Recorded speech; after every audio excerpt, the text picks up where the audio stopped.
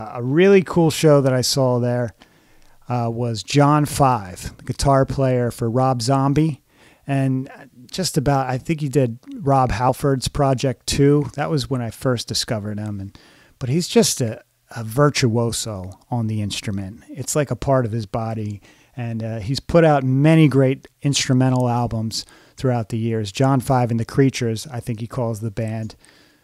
So a lot of times when a great guitar player like that puts out an instrumental record, it's like, it's cool for the first few minutes, and then it just becomes a snooze fest of like noodling. But not with him. He knows how to write a song. He knows how to write a melody. He knows how to speak through his instrument. And after his set, I got to go upstairs, the Stanhope house, which is kind of like their backstage area. They have a little office up there. Like I said, it's an old building, so it's not like a traditional venue. But I went upstairs and sat down on a couch with John Five after an amazing performance and got to talk to him for a little bit, and he couldn't have been cooler. So for those reasons, this was my favorite show at the place. So I hope this place stays open. They have a GoFundMe, the Stanhope House, Stanhope, New Jersey. I got a link on our Facebook page, but I encourage you to just go and support your local music venue because they're in need of support right now. But anyway, this is me talking to John Five, and then we'll play some of his stuff and a block of Rob Zombie for Halloween. Hey, what's going on? Nothing.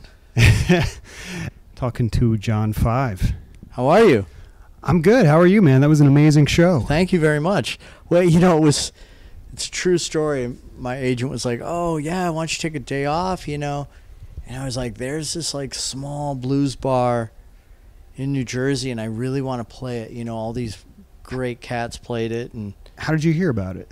Just through word of mouth and really cool historic place. And I love old venues, and I just am like, do you think we can stop over and play? And he was like, let me see what we could do, and here we are. So you brought it up. It wasn't something they presented to you? Yeah. No shit. Yeah. Yeah, I love this place, man. I actually just moved here in this area. I live like a mile from here.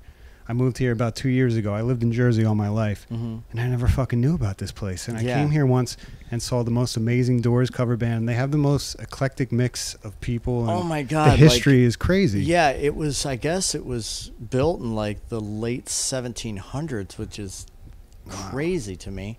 Yes. And they, took me all the way, down in the basement and did all this crazy stuff. And it was just so cool, man. I just had such a blast here today. That's great. Do you believe in ghosts? If they're around, they don't really scare me or anything. Right. So I hope there's ghosts. I think that would be good. Because that means there's an afterlife. Yeah, I mean, that'd be rad. I hope you just don't, lay there and then that's it. Yeah, that would suck. Yeah. If there are ghosts, there's got to be ghosts in this fucking place, right? Yeah, there is... All the tortured souls that make music, Yeah, people talk, and, who knows? I would like to think so. It'd be great. Yeah.